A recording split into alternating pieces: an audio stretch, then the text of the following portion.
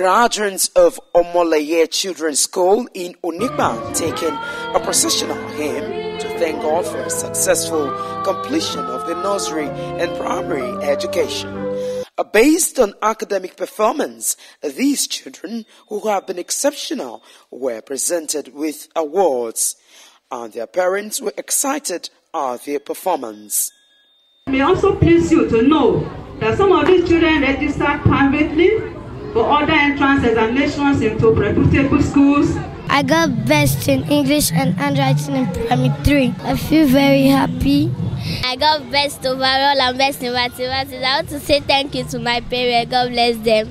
I got best in handwriting and I want to thank my parents. I got the latest boy and the best in social science in primary 3. All glory be to God, it has been God. And I also thank my parents because they've been so supportive. I got best overall and best in mathematics in primary 4. I'm happy. I want to say thank you to my family. High point of the event is the celebration of this man who has worked as a gateman for 40 years in the school, expected to clock 50 years by 2018.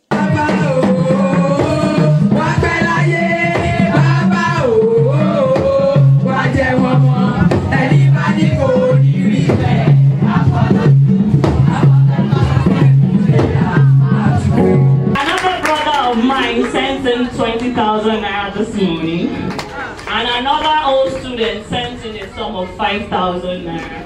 So from the old students platform, we have 225,000 naira. As these pupils and other students from various schools vacate, parents and guardians have been advised to engage their children or wards positively. Teach them things like catering job, maybe I work rather, how to bake.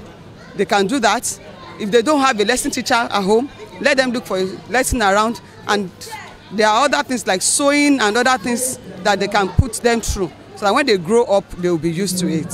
Good mother, good parents, you cannot allow your children to stay idle for the whole age of 9 weeks.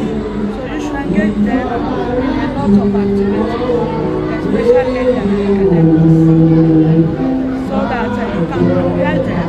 They are going to another class, so you prepare them for that class. By the time